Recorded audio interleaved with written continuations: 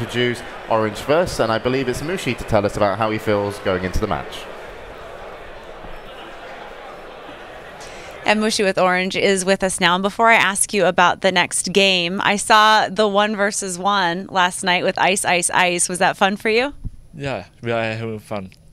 You guys were kind of, I'm trying to think of a good way to say this without swearing. You were kind of needling each other. I could see you looking at each other kind of like, I've got this kind of a thing. Yeah. You guys are friends? Yeah, we are very good friends. Yeah. And what are you thinking going ahead into the next match against Fnatic? Sorry? What are you thinking ahead of the next game with Fnatic? I think we are confident about this. Yeah? Yeah. Well, I know you have a lot of fans watching, so we're really excited to see what happens. Good luck. Yeah, thank you very much. Right. Thank you. Thank you. Good job. Mushi didn't really suck that hard in his last game. It was actually the 1v1 championships where he went 0-1-0 and came second place in the solo, and he's an amazing mid player, but he's also joined by 4 other amazing players: Ohio, KYXY, Net, and Extinct. I think they're the favorites going into this match. I agree with you. I think Orange is slightly ahead of Fnatic. And that's with all respect in the world for Fnatic. I love that team to death. They have some of the most impressive players in all of Europe. I just think Orange is a bit ahead of the curve in terms of strategy and execution of it. But I think this is going to be a very intense game, just like every other match we've seen so far. Yeah, it certainly will be. And, well, even though Orange are the favourites, you can never count out Fnatic. Oh, definitely. And I'm super interested to what they have to say in their interview. You saw Era trying to sneak in on Mushi's interview earlier. So let's see what he's got to say, and let's see if Fnatic are ready for the game. And we have Era with Fnatic with us right now. Congratulations on your success so far. And from what I understand, you've really outperformed everyone's expectations. How does that feel? Feels really good, of course. Dropping the series versus Tongfu wasn't the best, but then we gained the momentum boost from the win in the losers bracket, and now we're hopefully going to win one more game and just get back into it. And it sounds like you're the youngest player at the International this year. What is it like for you to come into this kind of arena on this grand of a scale and to have that experience? Not the youngest. Koikva is 2 weeks younger than me. By 2 weeks? Oh, come on. All right, okay. Well, so second youngest. Well, of course, it's something else. Being the youngest player, I've always been like youngest in every team I've been to, but having mature guys in my team, well, mature and mature, but you know, it's relative. It's all relative. They treat me well, so like I can grow in that sense, like in the team, so it's awesome. And what are your thoughts ahead of facing Orange? I think it's gonna be a good game for us. I think we can easily win against them. All right, best of luck, second youngest member. Thank you. We have to remember, with Fnatic as a team, this is their first TI appearance. They're already a top 8. It's a great performance. And even though they're in the lower bracket, they got knocked down to the lower bracket by Tongfu, who beat them 2-0. And of course, Tongfu could have easily beaten Na'Vi in that last game. It could have gone their way, and they could have been in the grand final. So despite being knocked down, going up against Orange, we do say Orange are the favourites, but Fnatic can surprise, I believe, anybody in this tournament. I think they're capable of winning a map against any team, and now it's a best of 1. It's really, really scary. Well, according to the last match performance, they had a Bloodseeker with no boots, Diffusal, Quelling Blade, and casual Eagle Song. That's just how they roll. What do you have to say about that, Jacob? I mean, I agree with James. This matchup, just like pretty much every other matchup today, has been a 50-50 go, especially in the best of 1s. I expect Liquid and IG be a close match because Liquid can bring out the best in themselves, but also in terms of strategies. And I feel Fnatic can do the same. They have one of the best. I think Era is leading the fantasy board right now, if I'm not mistaken. And I don't think... At least he's leading a Nuxi's fantasy board. Oh, definitely. Sorry. Okay. Did I? Oh my God, I'm dying. Don't die. I've got a cough and I'm over. not meant to cough. Yeah. Are you fine? Okay. You're alive. Great. Yeah. I think there are 3 keys to Fnatic's game right now. The first of all, I talked about yesterday, Lifestealer. Overall win rate 71%. Era is probably the best Lifestealer in the world, so you have to watch about that hero. Weaver, they've picked it in 13 of the 16 games they've played so far. So it's a hero they really, really value. It's in Trixie. It's not doing particularly well. It's 8 and 5. But if they feel so comfortable, there's something about it. And then finally, there's Meepo, of course, and No Tails micro skills. You never know what will happen. Honey did say, though, they won't pick Meepo in the best of 1. You never know. Are you gonna call him out again? No, I'm saying I wouldn't entirely give away my strat if I was in a best of one. He's trying to throw Orange off. Right. You guys ready for the game? It's just started. We almost had a bit of a problem. Been waiting all It day. looks like we're ready. So Predictions. yeah, we got to do predictions. Yep. That's the most fun part. Let's start with Team Milk. We're rooting for Fnatic. We are. Synderen thought that Orange was top 3 along with Na'Vi and Alliance. I'm going to roll with it. Go with Orange. Okay. I'm going to join. I'm going to Come over to the light. Yeah. Walk towards the light. Next Come, time, next James. game we do the You're same. a monster, Malk. You're a monster. I am a monster. I would never join you. Next Yes. game we do the same and we make it interesting. Okay, all right. Yeah, so we're going to get live into the game now. It's Orange versus Fnatic. It's a best of one. The winner will actually be securing a top 6 finish, which is really huge with the amount of talent there has been here. And of course, the loser will finish their tournament 8th and 7th place joint. So best of luck to both teams. Hope you guys enjoy the games. Over to the hall. Orange versus Fnatic. Welcome back, everybody, here to the Battle Royale Hall. I am Toby1. And I'm Wagamama. And we're back here again, man. We got to relax are. for the entire morning, just chilling ourselves out, watching some fantastic Dota. Some fantastic Dota Yeah. as well. That punch was. Keyword. Yeah. Yeah. I would Nice give them spot. maybe 1 to 5% chance of winning that game. And they won it. That's a pretty high percentage shares, man. And that's a high chance. It was. Yeah. It was. You know what? With all the great Dota that's already happened today, we've got 4 big matches as well coming up tonight. We do. I want to look straight into it Let's right go now into because it I know now. there's a couple of people here in the crowd that do believe, but I don't know how hard they can believe when we already have on the Fnatic lineup Chen as well as Darkseer. So it looks like we're going to stay true to the call from Fly that Meepo will not be picked up here as far as this matchup goes, the best of one against Orange. It goes down to what Orange picks, really. I mean, Meepo will always remain a counter pick. Not gonna say that, you know, he's probably the best against anti-mage. He's really, really amazing against anti-mage. Same as Furion. So far, It it's just means possible. Era has to multitask. But, yeah, and if Hani says they won't pick in a best of one, I feel this is exactly a type of hero that you should pick in a best of one if you want to have a surprise win, like the Ursa picks we saw yesterday in the lower bracket. Is a really good hero as well for that kind of style. So the only issue is when you start to get kited around, as we saw early today as well. And a hero like Anti-Mage, he loves to escape from that kind of stuff. Let's also look at our bans. I know was mentioned by the panel boys that Lifestealer, one of Era's, if not like the best Lifestealer player in all of Europe right now. he is at least one of the guys who likes it the most. I mean, there's also Horst, you can't really count him out. But Era, he has a certain love, passion, I don't know what to call it for Lifestealer. Crush. Yes, a crush. A crush we can go with. Yes, a relationship almost. Yes. And of course we saw Wisp being banned out and Batrider and Visage. Now heading into the second stage, Alchemist, he made it through the first picks. That he did. But again, like we've been seeing like LGDCN now recently departed.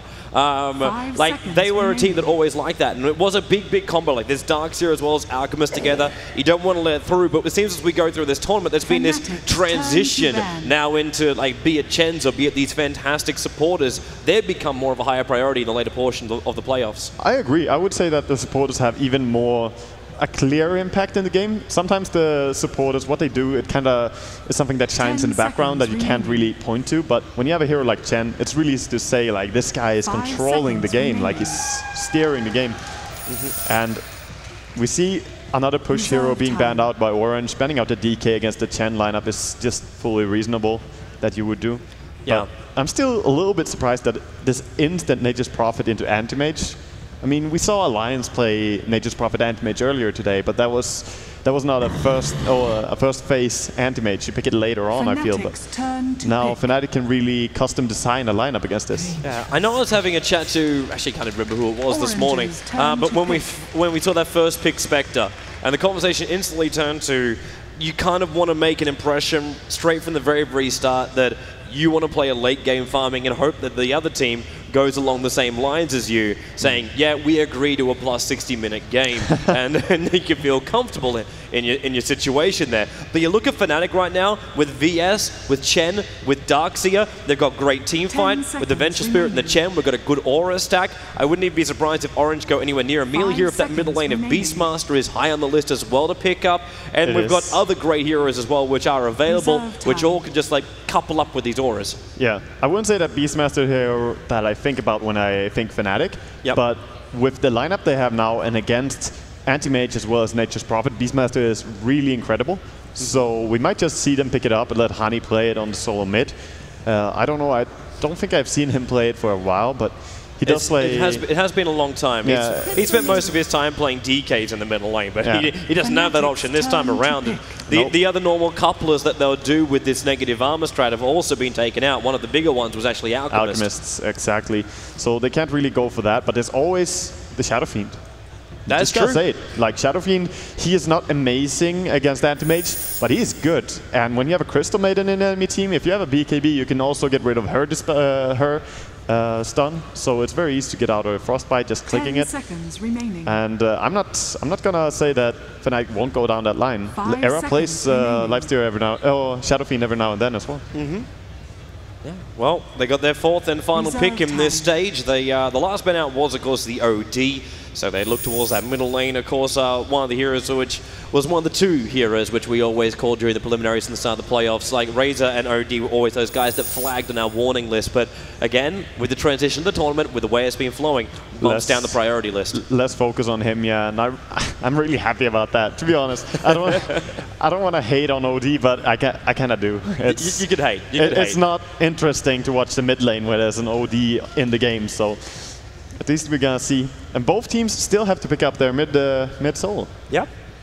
Waiting to the very, very last to actually do that kind of thing, so we'll get to see who mid battle is going to be. Of course, as far as those heroes go, Queen of Pain's already been banned down here, so we've got the Pucks available, we've got the TAs available, we've got anything available for the middle lane. There's a lot of stuff. TA is also something that you can combine up with Vengeful Spirit stun being so amazing. It gives you less of an AoE and less of catch out though, so you can't really kill off the Furion when he has his Shadow Blade as easily, or the Anti-Mage because you have no disable on it.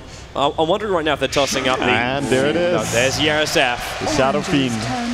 We're looking at our aura strat right now, and Orange should be very, very careful about this. If this is going to be what we assume it to be, which is Trixie on the long lane, and this is going to be him basically going, please hope I don't die, and maybe get a little bit of farm. If he is going to be put in that position, then he'll just abandon, go a little bit jungle, and Chen can rotate around. But when you got Chen, VS, early smoke, early rotation around, they have to help that SF if he's playing in mid, and I say the if on that one as well, because he could also be a safe lane solo. SF is a very vulnerable hero in the early stages of the game. He is for sure. And looking over to Mushi now, I'm thinking, what do Orange want for a second support? I mean, the Shadow Fiend is pretty obvious that Fnatic wanted, but what do Orange really want to combine now? They need to have some reliable disable, I feel, against Shadow Fiends to just have something to lock him down. And of course, it almost feels like you need a Bane in this scenario. Yeah, Bane would be beautiful because then you have a lockdown even through the BKB. So I would probably agree with that pickup. They're gonna go Undying. Ooh, oh, that's a big surprise. Correct me if I'm wrong, but first time on the main stage. First time I've seen it. Yeah. First time we saw it in the group. We'll get to go to K-Poptosis about that one a little bit later. He'll give us our sexy Undying stats. Yeah, that's what it's all about. He is an amazing hero, though. Maybe not so sexy, considering he is actually dead. He's pretty slender. And rather toothy. He's more like a rake. We should see a ban out now on the Beastmaster, I really feel, from Mushi. Yeah. And Gyrocopter was the ban out from Fly, so doesn't want to have any solo mid Gyro to go up. This is actually a really, like, the possibility for aggression here. I know we watch a lot of Undying in the European scene, and we can basically thank GoldBlack a lot for that, as well as a couple of other teams. But as an aggressive hero, he destroys. And you want to combine up Crystal Maiden and Undying together, I'm not feeling the aggressive tri-lane unless Anti-Mage goes solo. Yes, but he can. Anti-Mage can definitely go solo safe lane. Against the Darkseer, if you pull him regen, he can lane up there. And we've seen that done by so many carry players where they do perfectly fine. So an aggressive tri-lane with a Crystal Maiden, Undying +1. They take out the Druid instead. The lone Druid. So scared of that addition to the push, but I feel that with auras you could even have better addition to the push. This push comes differently, and that's why I'm surprised as you with this last pick. Like, if you say, okay, I'm feeling the push, lone Druid logically will come up in your mind, but the strength of this lineup, it doesn't come through the normal tower pushes. It comes by the strength of when you're actually together fighting as a team. That's the scary thing. That's a really scary thing. Any mage can be walking around with like hearts and butterflies and all this kind of shizzle, but it won't be enough to survive when you get Fnatic fully grouped up here. Undyne might have a better chance because he'd be stealing all their strength during the fight. The Crystal Maiden, she's a fragile woman. Nature's Prophet, he can snap like a twig. And now we get Morphling. So Era does get his hero, and that does mean that we'll see SF in that solo mid.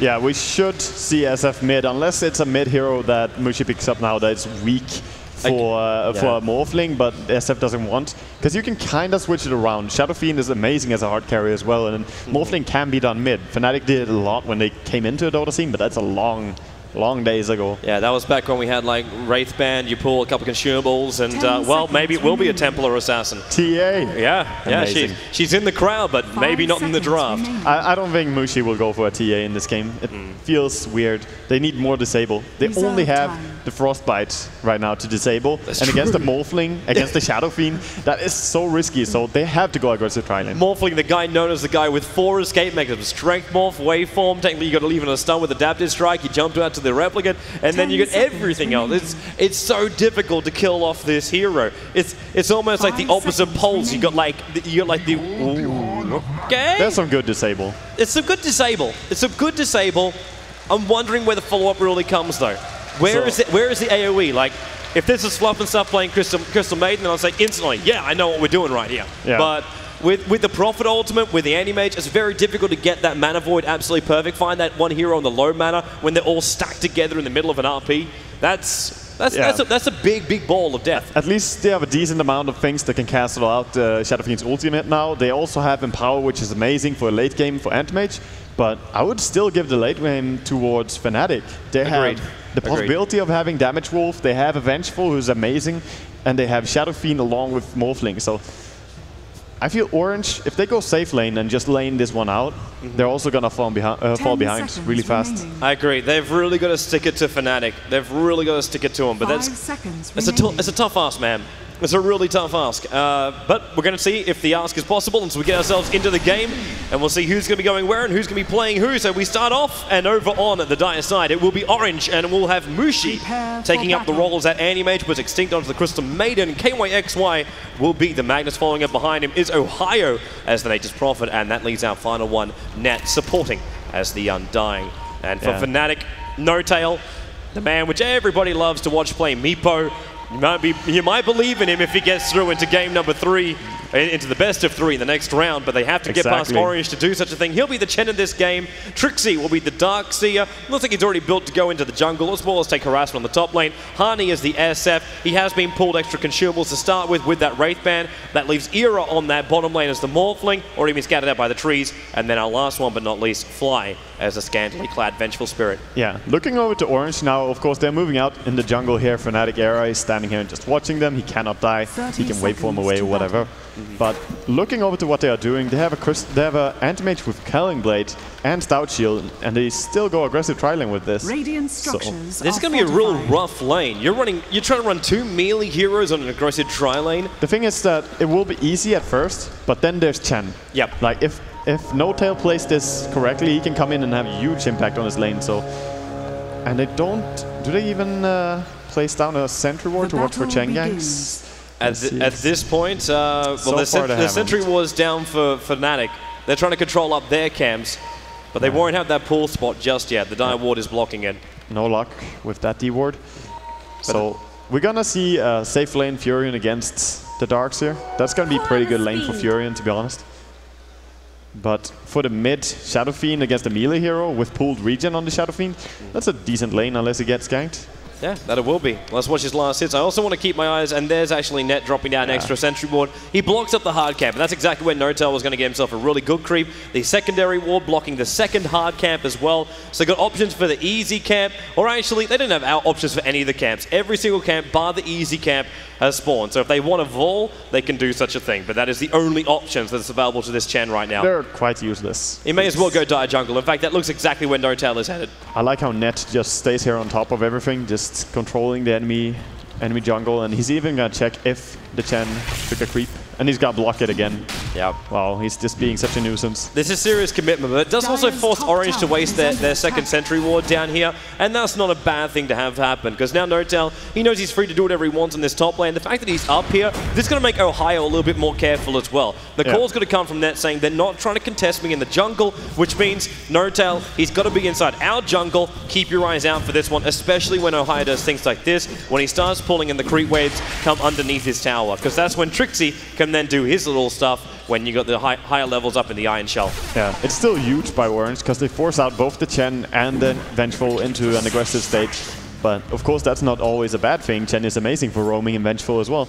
So they will try and do so. But I feel that their ganks are not that strong. And Vengeful can't, you know, she can't fall back to pooling and creep camp and getting experience. And they are losing bottom really hard. There's one CS. Oh, donkeys. They don't have enough damage. Well, it's going too fast with the movement speed. And that also revealed their malicious intent towards the mid lane. Why can't they just live Look as how friends? Ohio is scouting as well with his treants. He's just keeping good check here. Well, he knows they're rotating. He knows the Chen is there. Right now, it's just been a gank and net. Well, is this just harassment on Eero? There's no way he could really get a kill while he steals the strength morphling already up in that second point. If he wants to, he can just strength morph himself up anyway. So difficult to kill this bottom lane, but they have got very little to no farm on him. One last hit in total. Oh, top is going to be hard now. He has a TP scroll or TP available with his teleportation. He's going to body block as he runs away. It's nicely moved. See how nice he can do it. It's really good so far. He's got the TP, but Fly gonna have to stun him up, and there goes the first stun. Hellbear with a stun as well. N0tail, he's got a nuke up his sleeve, throws it. Trixie's not there in time. Out to safety. Ohio is out and home. Yeah, and that was only all his body blocking that saved him there, because Vengeful, sure, she got the stun off, but it was too late. Yep. Trixie really needed to be in closer just then. But even then, he didn't have himself a vac. He just need to have the Iron Shell damage there as an option. Yeah, so nice play by Ohio, really getting out there. But this top lane, the tower will most likely fall. Very often we see when Darkseid goes hijacking the creeps, the tower just falls so fast. And now with a Chen up here as well, it should really go down in the next couple of minutes or minute or two. Yeah, just a very easy creep skip and Soul Ring as well too. So there's going to be never-ending Iron Shells on this top lane. How is mid doing actually? We see a really, really high CS on the Shadow Fiend. 22 for 6 against 20 for 1. Hasn't been controlled at all by the Magnus, but that's also to be expected. Like, Magnus isn't a mid controller. Yeah, Magnus is I'll find my farm, hope I get to Arcane Boots, Blink Dagger, and then we start killing. Even so, we're talking about him out farming Mushi, who has a completely uncontested lane on bottom. There's a Morphling watching him farm. So that's amazingly done so far by Honey. We'll get our first rotation of support heroes. Trixie, oh, he's in a really bad position there. Try and body block him in. Trixie able to slither his way past the treants. Yeah, Ohio wants to keep chasing him though, but this creep wave's already been pulled down. Top It'll stay tower, with him. is it going to be denied? Let's look at Net. Catapult, is it going to be good? Net's got it. He gets helped by Ohio. Nice deny. Meanwhile on bottom lane. Yep, that's a big dive by Mushi, but Fly couldn't TP in time to get the stun out. Yeah, just some aggressive play there. Forces down the Vengeful again.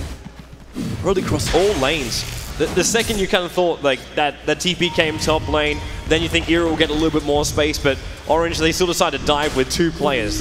It's like they're not even phased by it. They know they can still probably, like if they force the waveform out of the Morphling, then they could just slowly hold him there. He's not going to do any damage back if he's strength morphing, and then they'll find themselves some kills. And Fnatic, they're kind of happy with just living with this Morphling because they know the impact this SF's going to have. He's already up at level 6, doesn't need the ultimate, and right now it's Souls. The 4 levels up and the Shadow Razors is the primary thing he's also searching for, and that's when you're going to see that big burst damage coming the way of a hero like KYXY. He gets hit by 2 of those Razors and a couple of hits from Shadow Fiend, and he'll basically be dead if he overcommits himself. Shadow Fiend really, really hurts, and his right click goes through the roof in just about, 12 minutes from now. He's going to hit like a truck. But I feel that it was really sad they couldn't commit more to the top tower and get the last hit on it. A deny is really, really big pre-5 minutes. It's so much gold. KYXY just showing off there in a little bit in the middle lane, just saying now I'm level 6, I have RP. Just keep this in mind, SF, because he will die very quickly if there's even one person that can follow up and help KYXY after he lands that RP. But he needs that one person, and right now I'm not seeing vision on the map for Fnatic. I see that Observer Ward just coming down by Chen across the middle lane, but the Observer Wards for Orange are about to time out, so Chen can re-enter his base. We hit that 6-minute mark, and that is, of course, when all the wars start to time. Yeah, that's true. And for now, both teams playing pretty passive, I would say. We see some movement around by N0tail, and Vengeful just staying down here trying to protect Era so that he doesn't get caught out. Radiant's middle tower is under game has attack. slowed down a little bit after that rotation towards the top. Trixie's on his way towards that Meg. He's having a really fun time. N0tail. He did snipe that Invis rune as well from the top lane, so that's where the 6-minute rune ended up going. Stun on bottom. Not really. They don't have any way of killing the anti-mage. No. They need more lockdown, or it just turns into chase. This is crazy CS on the Shadow Fiend. They stacked, I believe he even stacked for himself the small camp, or if it was stacked for him, I'm not sure. But the amount of farm that he's finding is really amazing. Yeah. Either way you look at it, when you hit that level 8 on SF and you're only 6 minutes into a game, you feel very secure in life, the universe and everything. Yeah, now stacking the big camp, and with level 8 you can clear the stacks so easily. Just 2 raises and some right clicks and you kill big camp. Yep, we saw him do an easy one, and all he did was, it was even saving the mana. Throw 1 raise and then just right click them down, because he can do that with the easy camps. Exactly. And N0tail just subbing in a new Wild Wind. Looks like there's a lot of movement coming out here from Orange. The 2 supporters are now coming towards the mid lanes. This is what we're talking about, where you want to try and get someone to combine up with the Magnus, with his RP. But in this scenario, KYXY, without the Blink Dagger, without Arcane Boost, he's got to skewer in to an RP. And there it is, skewer down, and already Hani, because this Observer Ward is seeing very clearly to the other side of the river. You can see that vision range right there. He knew exactly what was coming his way. Yeah. And we also should mention that Mushi headed up top, starts finding farm up there, and that forces Furion into a jungle a little bit. He's up to 1400 gold, has boots and ring of protection, so might still be going for Midas, not entirely sure. Or he's just rushing for Shadow Blade. We'll find out soon, and man. Another stack on the big camp, and Hani really prepping for himself.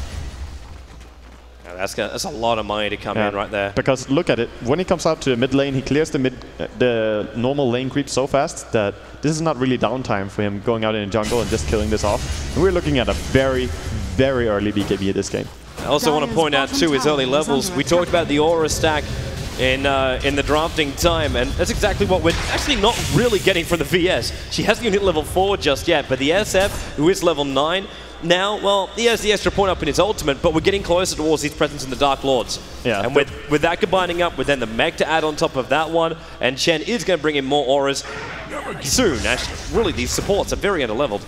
Yeah, but we are very early on in the game, so the aura on Vengeful is not more effective than Wave of Terror, at least this early on. Yeah. Because it deals some damage, lowers the armor, and also gives you vision for a very brief time, so it's nice to use.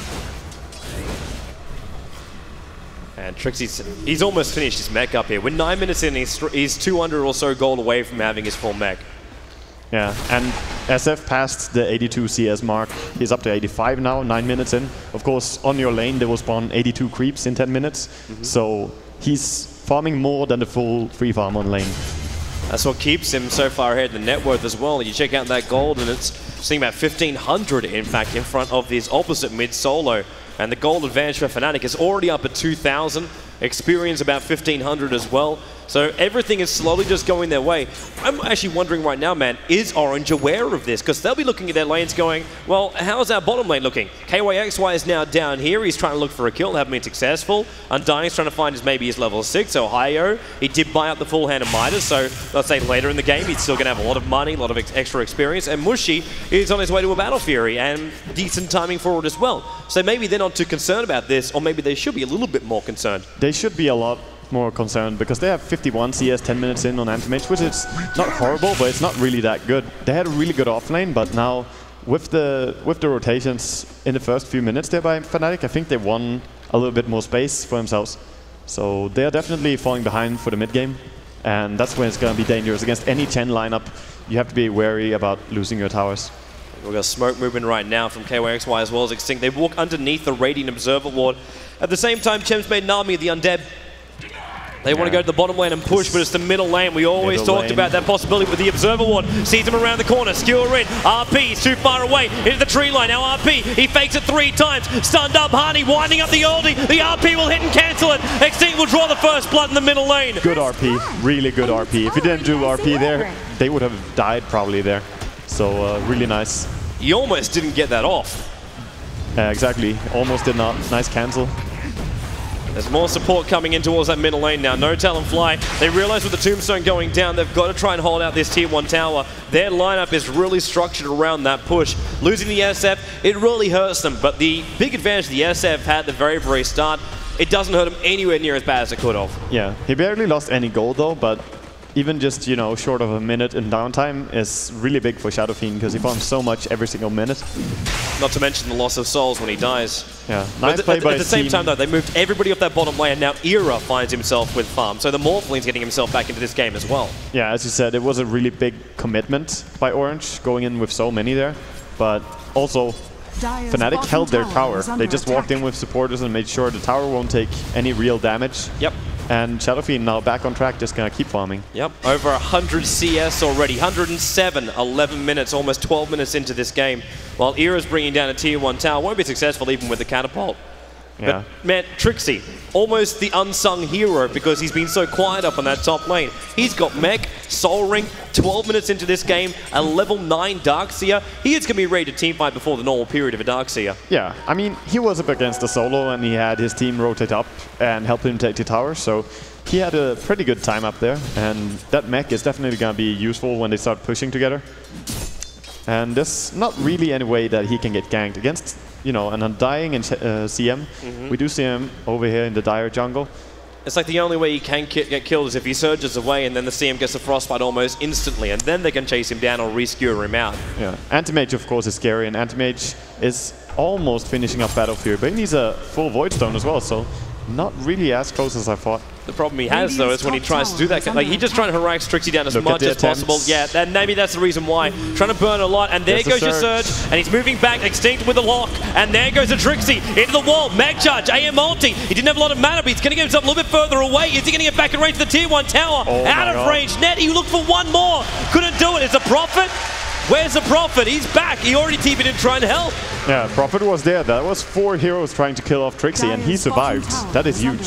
And now we see the trade-off. Fortification on the top lane. Mushi's already hurt. Ohia's already thrown out the oldie. Net doesn't have a lot of life points. The Tier 1 tower will be forfeit on the bottom lane, and KYXY, it's hard for him to try magic up. They already TP'd support towards that top lane because he won't have any help down here. Tier 1 tower goes in the bottom, and Honey, in the meantime, looks at the Tier 1 tower in the mid. Yeah, many TPs going now towards the mid or towards the base, but Fnatic definitely not going to lose that top tower as so many resources were committed trying to kill Trixie. Orange just couldn't keep pushing up there. So they have to fall back, they lose a tower. And the fact that Trixie escapes costs Orange deeply. How much is it? They're actually bringing the advantage back again, but now it's 2,000, the experience going the way of Fnatic. And the gold is continuously rising, 3.7, 3.8k coming up right now for Fnatic. Yeah, Fnatic, they still need level 6 on Vengeful. It's really big for the gank potential, especially if you have these type of creeps on no-tail, having ensnare creeps or stun creeps. If you can initiate with a swap, that's amazing. So they need to hit that before they can really start ganging all over the place. But right now, they can just play out this more static type of game. If they push, okay, we'll just push as well. Because they have the auras, as we mentioned. They are stronger in that push.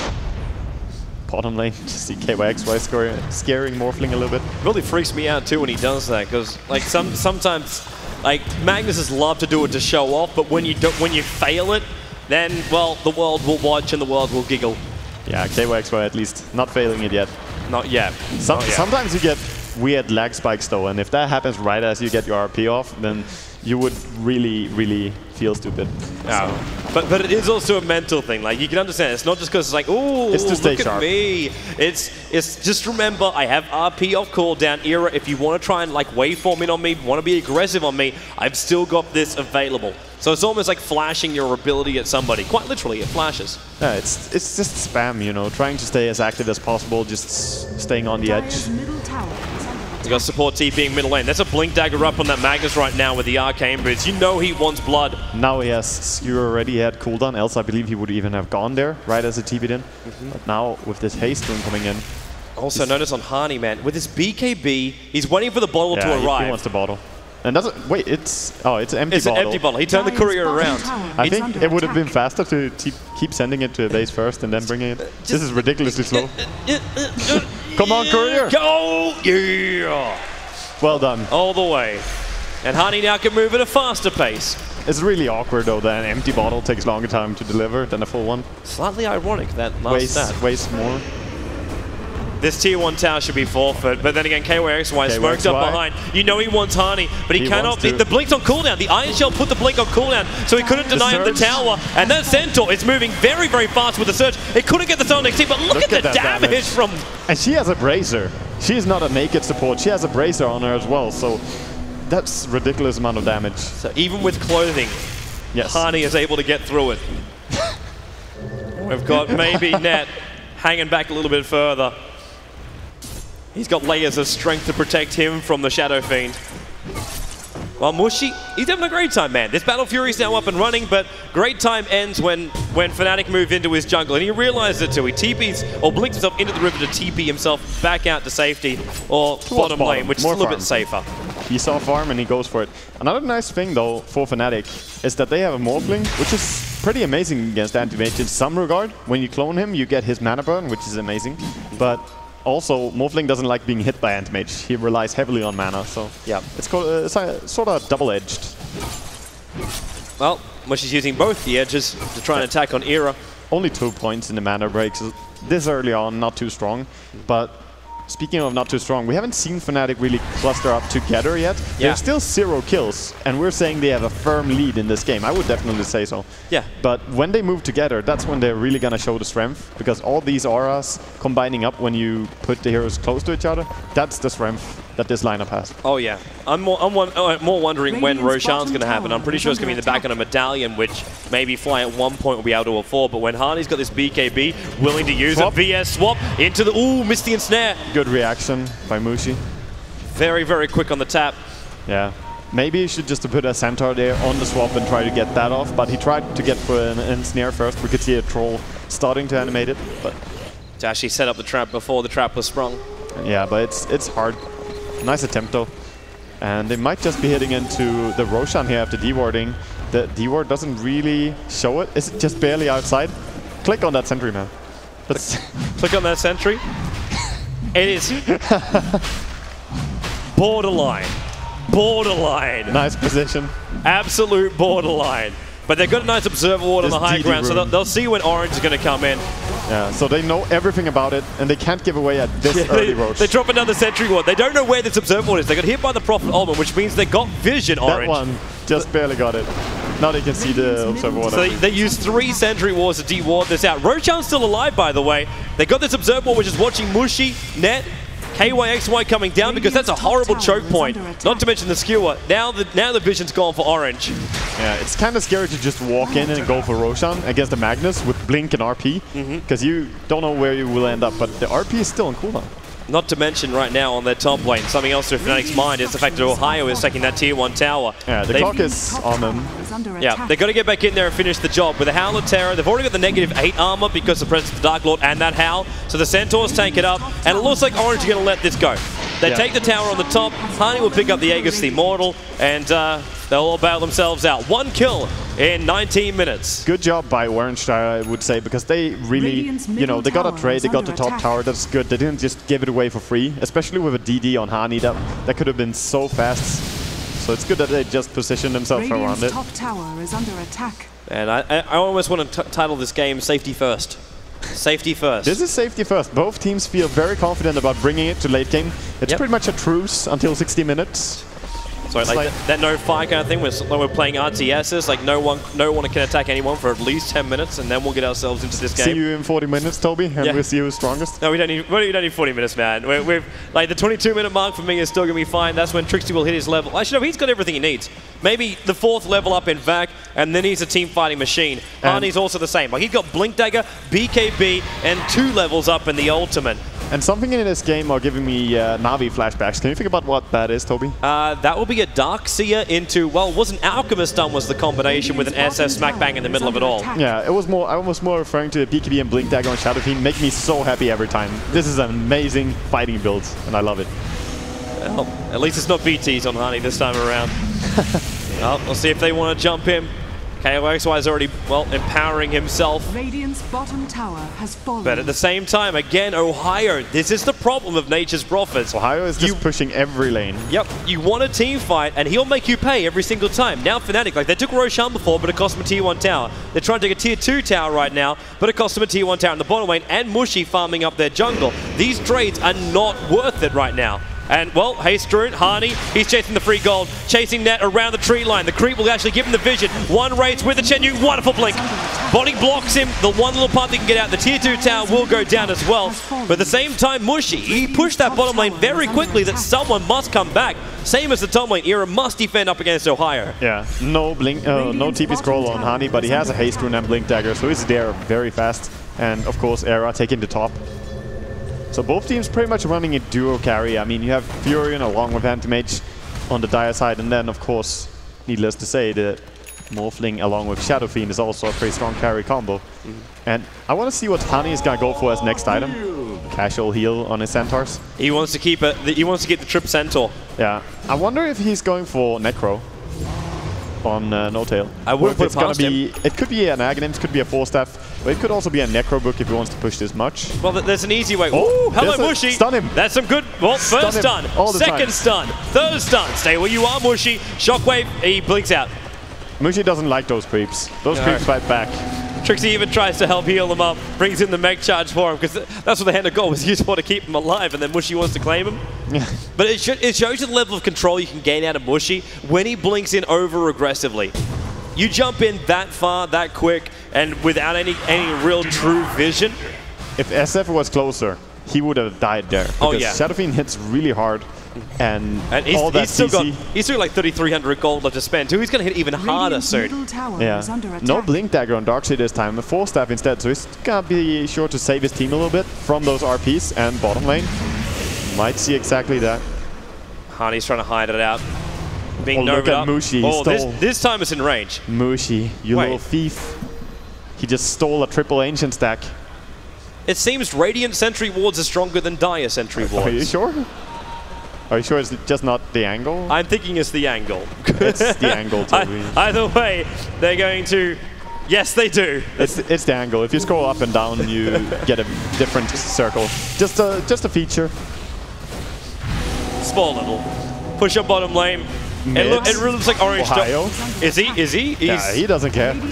Tier 2 for a tier 1. Trady McTrade trade is what we're looking at right now. Yeah, they're not going to fight anytime soon. Orange, they're saying, okay, you have good fights, you have good auras. We're going to wait, and then we're going to RP you and slay you. That's their plan. Well, that's a very good plan, man. Right now, it's executing nicely. It's keeping the advantage pretty much level. It's pretty much level. It hasn't really changed around since the early start. I mean, one team has 1 kill, the other team has 1 kill. I would say it's even. Yeah, Dr. Zeus on that one. Crystal Maiden being the best player on Orange. 1-0-0. We see a clap for her. Very nice. Yeah. But and then Hani, 1-1. In the serious world, though, Nature's Prophet is almost going to hit up to his Hex now. And when he has Hex, they can start catching out people really hard. Having Magnus, having Hex, they're starting to solve their disable problem a little bit. What would you like to go on, SF? Would you want a Sheep Stick? Would you want a Monkey King Bar? Would you want a Butterfly? Or would you like a Point Booster? An Aghanims. Yeah. No, we actually talked to Fnatic earlier on, and they always love going for the Skadi. Both Era and Hani have a definite love for Skadi, it seems. The slow is really good, and the stats are also amazing. So this is going to be the build. Bottom lane, all that disable. Trixie. It's going to go down. Yeah. Big gang. They're using P for it as well.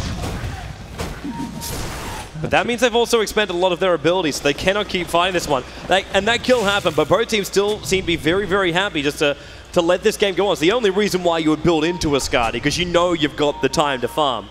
Exactly. Heading straight in towards pretty much one of the most expensive items in the game. Really late game tier. The only problem right now for Fnatic is now this deep, aggressive overlord for Orange. They want to look at it. Everything comes at once. So we get a Scythe Device and we get a Mana Style all at once. Yes. And looks like Smoke as well for Orange. Yeah, Chen chips in well, little Smoke. And of course it was a 4-staff that he purchased, so they have double 4-staff on Fnatic already. And that's a really nice thing to have, to just make the enemy run around after you in the team fights. But I feel that Fnatic, they must be a pretty frustrated that they can't force the team fights to happen. Yeah. Like, early on in the game, around the 17 to 30 minute mark is where I said this lineup should be exploding and starting to control the game, and it's strong in the fights. But Fnatic, they're playing Orange, they're playing so well around it. Well, they don't have any other heroes, Fnatic, to jump back. Like, you could have a Coddle that could just relocate you if you're trying to split push on a lane.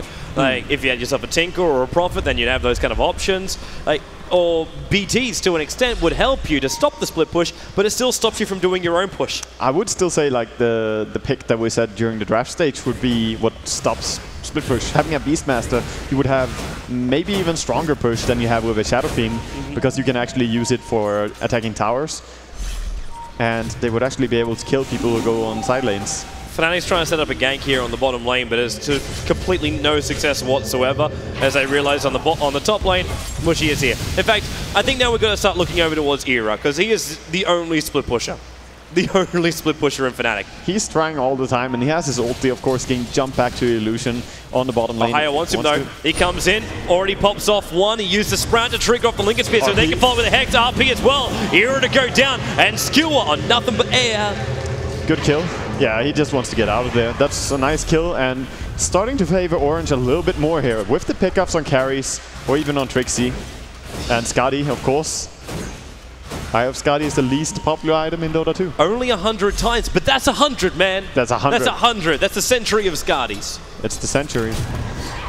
You're going to be really careful about blinking in like that. He blinks in like that. If there is even a remote chance the Fly's getting on that level 11 and just pops that, he will get swapped straight back into a quick stun and a quick hold and possibly a quick mid, death. they actually killed on lane. Yeah. Wow. Nice pick off. So Net going down. Mushy also decides to run smack bang in the middle of Fnatic. Yeah, he doesn't really care about anything. He's going to the farm. They called out someone else. There's actually Dust over on Ohio. On the run, Chen Nuke, he's trying to TP out. There should be a back, and that will cancel it, and he will be going down right now. So 3-3 on the board. Yeah, starting to get some action now, and nice pickups here for Fnatic. Really big, but meanwhile, Crystal Maiden has been split pushing top. Would you imagine? Yeah, not a phrase I would have thought you would say coming to the International. We see CM split pushing top, yeah. But Anime split pushing bottom lane, and he's up at 3.2k gold, and Hani, well, instantly says, just please remove yourself from lane. Look at that movement speed from Mushy. He gets hit from that once. The Skadi once. Even if he blinks himself away, Fnatic have every kind of ability they need to keep chasing him. You put that surge up on the SF, he'll be right behind whatever hero and kill him off. There's no one that can escape. He also, of course, has the Blink Dagger.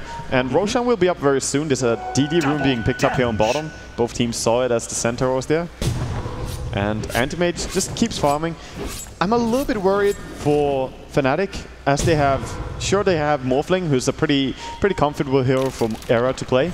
But with this build on Morphling along with Shadow Fiend, their DPS against carries is not amazing right now. If they had something like a Shadow Blade, if they had something like MKB or Crit even, it would deal a lot more damage towards the carries. Skadi is really nice for just chasing down Undying, for example, but yeah, to kill off Mushi, they don't have the best items for this. They don't even have a Hex or anything like that on the Darkseer, as he went into a 4-staff. It's almost as though they don't really want to care about Mushy. Like, the main target here is, in fact, everybody else on the orange lineup. You take out Undying, you take out Crystal Maiden, you take out the Nature's Prophet, Mag throws the RP, he basically is just a walking mammoth, and then you're like, oh, now we can focus on the Anti-Mage, who still has to come in close and fight us if he wants to kill us. Chasing him isn't the biggest concern. Taking out towers and pushing inside the base, that's going to happen on the back of a team fight. Team fight when? Maybe 90 minutes? We don't know. Anything is possible. Yeah, I really like this by Mushi. He sees everyone heading into a Roche pit, so he just goes towards the mid. It's already pushed so far, but he just goes here and starts attacking the tier 2. And he has that one creep that stops the backdoor regeneration from kicking in. TV has to come back in. Well, they're not going to finish it in time. Roshan's only done half of his life. Yeah, and now Morphling had TP'd away, but he has an illusion always. Anytime you see Morphling TP into a lane and Roshan is being attempted, then you know he's still going to be there. Shadow Fiend. Is he really looking to chase up that far? Yeah, he blinked after a Crystal Maiden, but couldn't catch her. Top lane, we just see this by Antimage and Nature's Prophet. This push. Again, Roshan being attempted. Yeah. Under a half. Fnatic want to get in here right now. They've still got the undead army now not to worry about. The tombstone goes down, and that is going to be Roshan taken by Fnatic. Aegis Immortal picked up as well. And whoa, BKB, there's a blink up for that one too. SF managed to catch out the Undying. Yeah, that's a nice kill. that Animage is taking the tier 2 tower in mid, and the tier 2 tower is lost on top. So Orange is striking everywhere. This is almost it's like Fnatic Dota versus Fnatic Dota. No tail TP's the base. Yeah, a little bit. Because this is what Fnatic was well known for in the European scene. Orange is playing it perfectly, almost to a point where Fnatic, like if this game keeps going like this, they will lose a Rax, and only by choice. Have you seen the gold on Mushi now? I'm watching Era dying on bottom lane first. Mushi can spend that 6.2k gold in the moment. Era holding the waveform and the troll trap up on Mushi. They get themselves away, but there's another surprise. KYXY, no, surprise won't be burst. Oh, that TP away. Could almost have gone in and just done something as Linken's was on cooldown. Is this going to be a straight Abyssal Blade for Mushi? Would be my instant assumption. It would be really good, because you don't really want to rush a Butterfly when there's a Darkseer and Morphling on the enemy team. They would benefit so much if you just go for agility build. They would be like, thank you, our illusions are now super strong. In fact, also, there it is. The Basher is just being picked up by the Animage. So he has the full Super Basher if he wants to buy it. Of course, would not have buyback, but this early on, he can sort of go for it and just surprise someone. See Hani's next item coming up, Lifesteal for him. So Helmet the Dominator and Eye of Skadi available. And Fly's looking around for anything now. He's got a little bit of help. Morphling Replica is what's following Fly then, so you're not seeing double. He's got the gem on him as well. While Era's playing on the top lane, he'll find Ohio up here. Ohio up to 3.8k gold as well. I'm wondering if net worth is even a good thing to keep up. Maybe just the current gold. And seeing an Animage with 4.9k gold, 4.7 on the mag, 4.1k on the profit. The push is really coming in towards mid now. And this time, no massive split push. Bottom is being pushed by Mushi though, so tier 2 is threatened, but if they go now... Magnus spent his money on one thing before this fight began, and that's exactly what he needs. A BKB is now up for KYXY. And Hani, he's entering the base, attacking on the tier 3 towers. They want to bring it down, but KYXY also wants to grab him. That's not happening. Morphling, he picks up a full Manta, so makes more of himself. Tower is going down. Like, it's going down even faster than the own tower, or at the same rate, at least. So this split push is working. It's 1 hero versus 4. Oh, they're gonna catch someone. Who is it going to be? Chen's already sending people back to base, and they found, yep, you're right, they found Hani. That's a big one. RP, hold him there. He can't wind anything up. His death ulti will pop. Actually, almost, he brings Extinct down to half of his life points. It actually hurts a whole lot. That was maximum set of souls on death. But it's 66 seconds. Even if Orange want to push in, it won't help. But catching out Fly, that's a big thing. Hex still on cooldown. Fly, well, there's a shockwave, there's a swap. He's trying to get himself out. Hand of gold, but Frostbite holds him there. And KYXY even respect BKB to the Vengeful Spirit. Yeah, I don't know. I'm calling it respect because there's no other logical reason. Yeah, we call it respect. Respect. SF's going to buy back. He's realizing Orange is pushing in. Now this will be when Orange fall back. They won't want to go in when the SF is going to respawn. All they want to do is force his buyback anyway. And Orange, they claim a really strong lead by this. Amazing play by Ohio, catching out first the Shadow Fiend and then also the Vengeful there. And the split push by Mushi, yeah, like, it seems a little bit like, yeah, he pushed the lane very well, but he really has good awareness about when he should be somewhere on the map. And he really plays to the style of Orange. It's actually really problematic too when you think about it. Like, imagine Rax goes down for Fnatic. They're going up against Prophet as well as Animage, who is, as you were saying, split pushing perfectly, knows when to be where. And then you want to try and push back against that. You've managed to bring down the tower in the mid, and that's fantastic. But a mid Rax is a lot easier for a team to defend, especially in the later portions of the game when Roshan becomes a bit more of a priority, than an off lane, especially your bottom lane.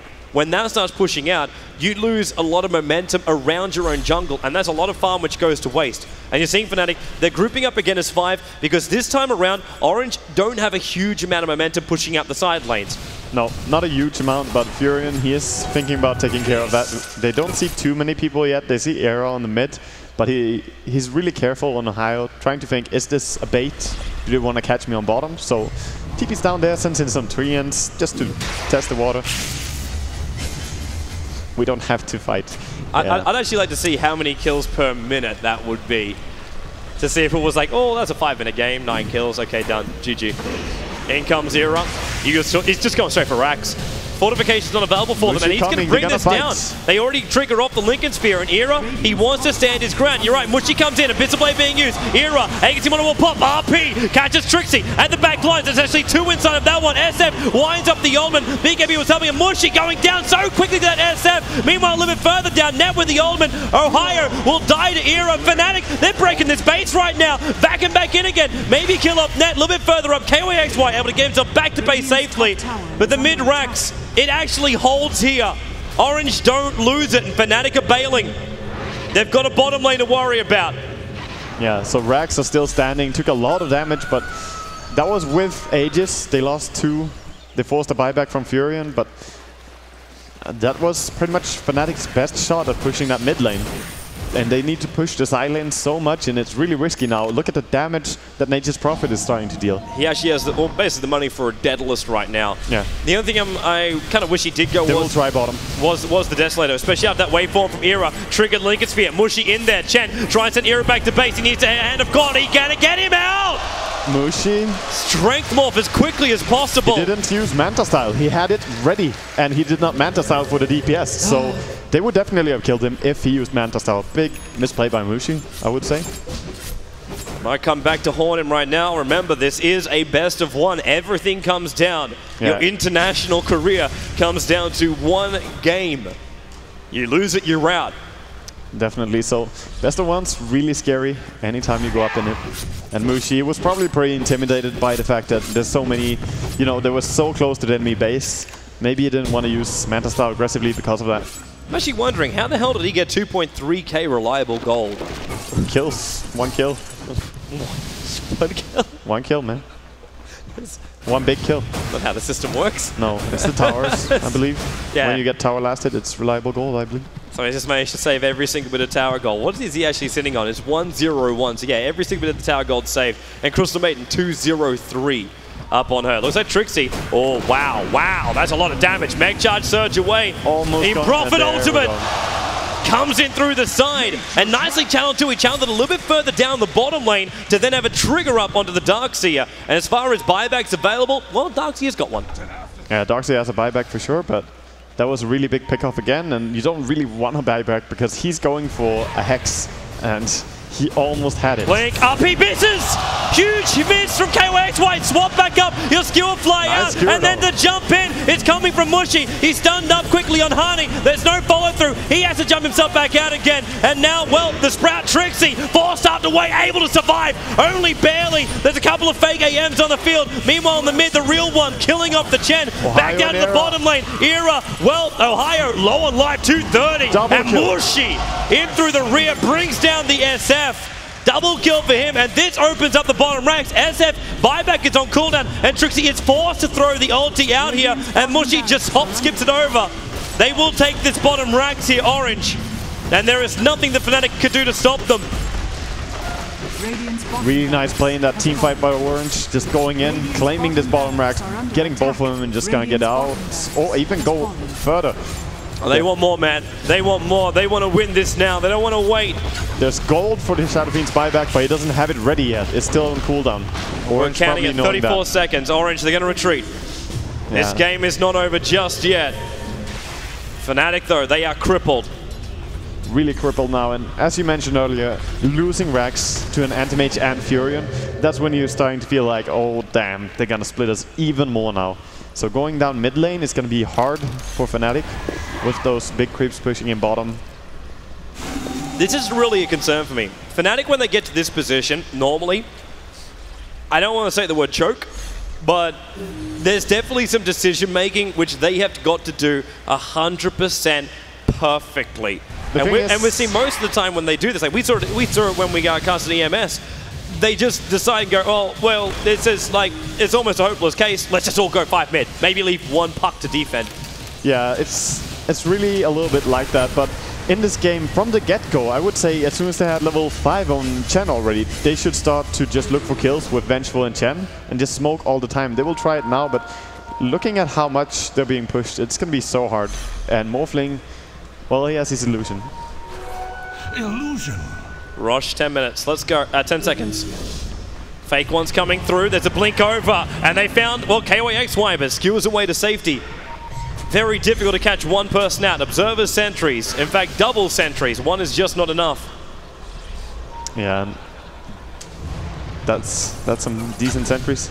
All about the vision, man. That bottom lane is still pushing it. This is Fnatic who are on the clock. Roshan's respawned. There's a tornado which is already going to make life very, very difficult. And that bottom lane is gaining a lot more momentum. And someone from Fnatic has to go back and deal with that. There's actually double tornadoes They need to try and take the Roshan if they want to, but that's so risky against Magnus and Antimage just standing there saying, yeah, okay, what are you going to do? Mag's ready. Prophet just threw the ulti out as well. It's not going to hit on Hani or Ira because it's still inside the... Wow, wow, wow, wow, wow. Orange, you caught napping. Maybe. Where's the jump in? They don't know what the status of Roshan is. Aegis and Cheats. It's going to go to Fnatic here. Cheats on the SF. Ira takes the Aegis and they're bailing quick. Wow, that's so huge for Fnatic. Just getting this one seems like pretty easy. There was no contest at all. Yeah, they could have tried even more to scout with the Crystal Nova or something, but... Or just go in, send in an illusion from cut through the tree line, like skewer through the tree line if you have to. It's a little bit too careful maybe from Orange there, but they're still in a commanding position, even giving this away. But definitely Fnatic working their way back a little bit here. It gives Fnatic hope during the next team fight. That's the main thing. Oh yeah. Like even if the RP is going to hit, even if you do see that SF drop very, very quickly, Hani's still got 2.5k life points, and that's going to just pop the cheese, come back to life again, and then the Morphling, he's already hard enough to kill. They're going to try it. RP is going to be used. Liquor Sphere was triggered. Ira, and swapped away! Pulled out! Fly, taking it for the team, and he took it hard. He did. That swap was really a huge save, and something that he needed to do. If they lost the Morphling then, even if it was like they just lost the Aegis then, that would have already been a huge win for Orange. It's still going to make Orange think twice about going back in because they use the RP as well to get that kill. But it looks like Magnus is going to have 2 of those shortly. Perseverance up on him, so refresher on the way. Another reason that he really needed to do that save is because they don't really have the AoE lockdown. Sure, they have a Shadow Fiend and Darkseer, but they don't have the stuns available. And Venge can't just run in and stun someone to save the Morphling when he comes back up. F8, oh, but Mid. Nice send home. He's going to be fine. SF's going to be good. They do lose the Wild Wing. But even just with, I believe that was 1 or 2 hits on the Chen, and he almost went down to this Nature's Prophet. He's an absolute beast now, even having lifesteal. 10 on a Satanic on that guy, but then again, he still can be controlled. There's no BKB up on him. Then again, I say controlled. VS and Chen are the only 2 heroes who actually have a level of control. And Hani, well, there's a quick blink away from KYXY. Yeah. And this could be an all-in push down the mid.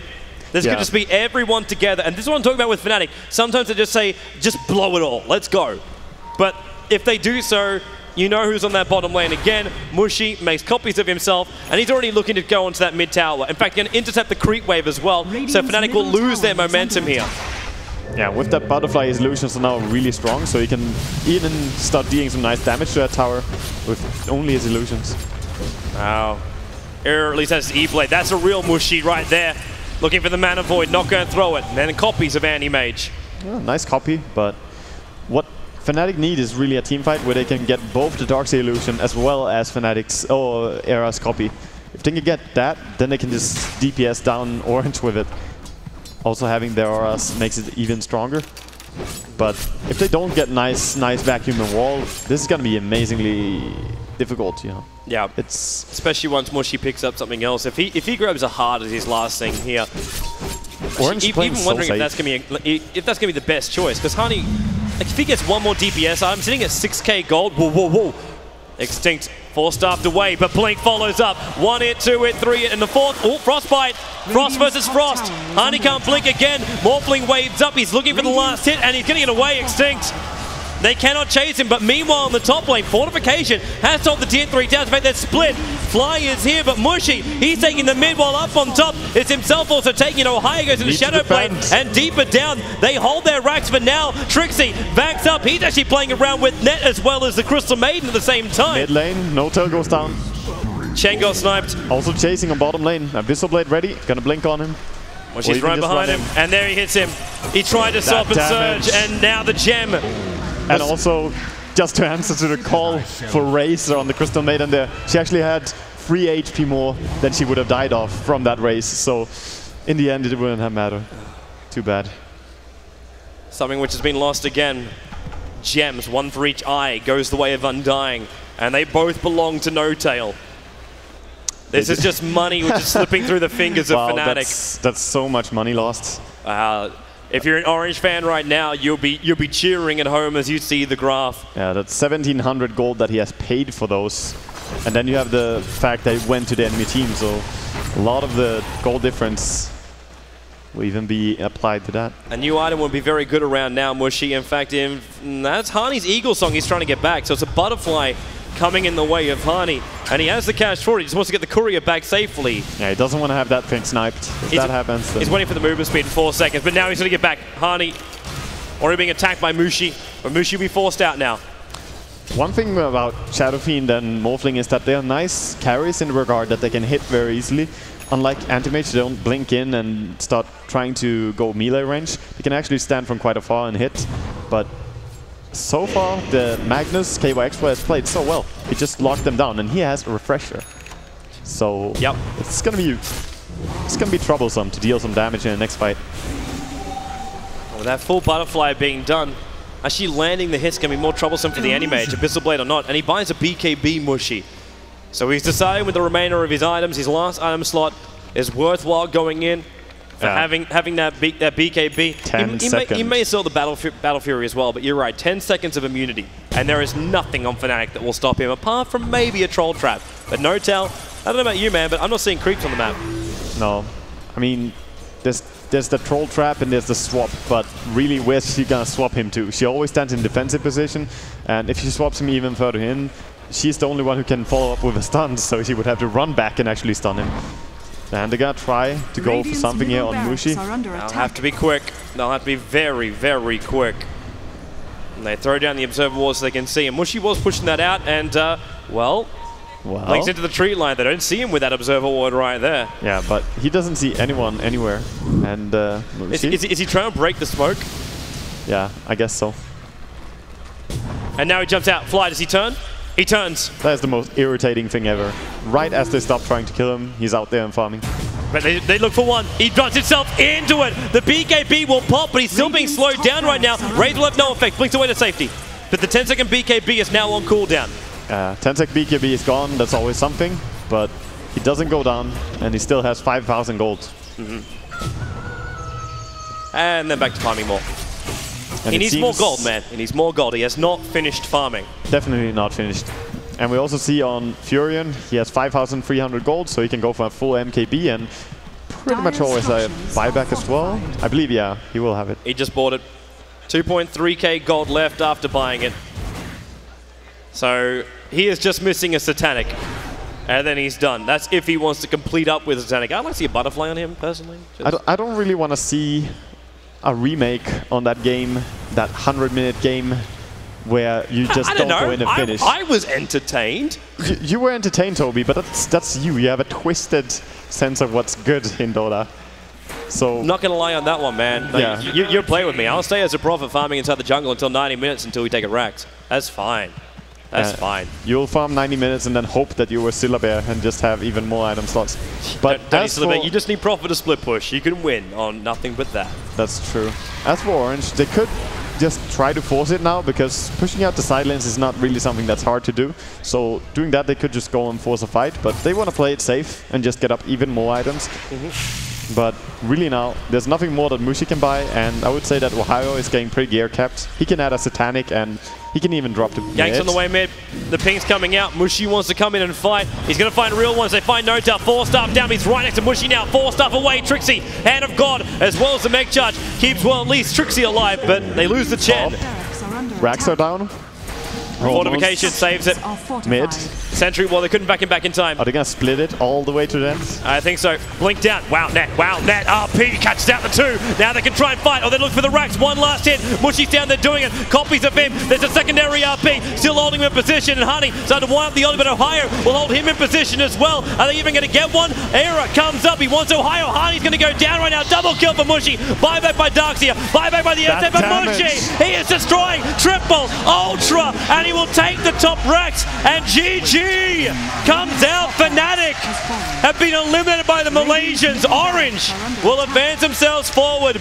taking minimal kills, but a lot of time. 50-24, the end 6-20. The hope for Meepo ends. Well, then again, there's always Orange. Yeah, there's, or Sean, you know.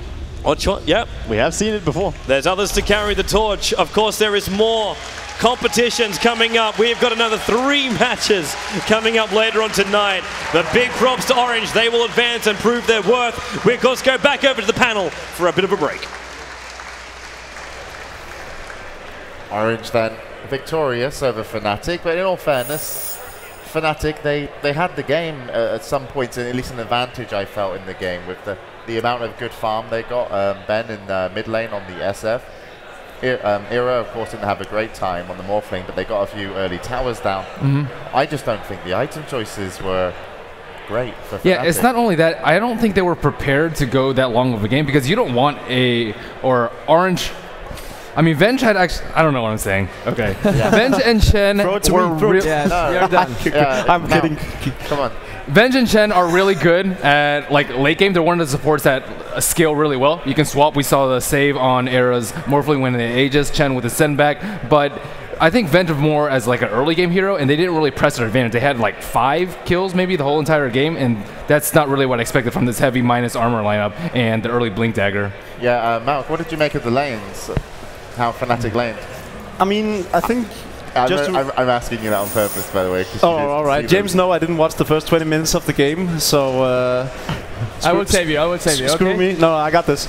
So what I think Fnatic should have done is when you pick a lineup that has Chen and Vengeful Spirit in it and you don't have any kill until the 20-minute mark, you're doing something wrong. You need to push your advantage. They went ahead and they took the mid-tier 2 tower, but it's way too late. You need to be much more aggressive with a lineup like that. I realized they didn't really want to fight the Undying, because Undying is really, really great against Chen if you get the tomb down before the creeps are in close proximity of the tomb, but they needed to force the issue, especially with the amount of farm they got on the Shadow Fiend.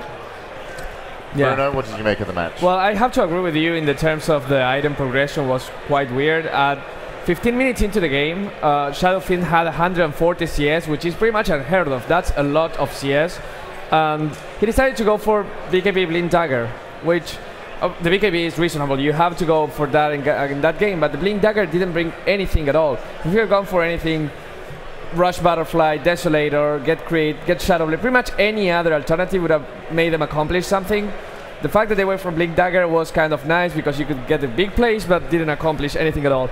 And regarding the Anti-Mage versus Morphling, I think the story is bringing us back against the TI2 when these were the top 2 carries in the game. Back then they were 7 and 6. Morphling got a slight advantage right there, but in the global, actually 42-40 for Anti-Mage means that these two have been fighting for quite a long time. It was pretty even, but in the end it was not about these two, it was about the supporting cast. And while Morphling had a Blink Dagger Shadow Fiend with them, there was a Magnus and a Nature's Prophet on Orange side. Yeah, I don't even think it was just a Blink Dagger and a BKB, it was possibly the Scotty too afterwards. At the last fight, he got RP'd again, and then he got sheathed. That's 10 seconds of disable, and it was just way too late. They had way too many items on the opposite team to control the unbelievable amount of farm on the Shadow Fiend. Yep, yeah, unfortunately, didn't work out for Fnatic, but it did work out for Orange, and I believe we got an interview with Ohio with Casey.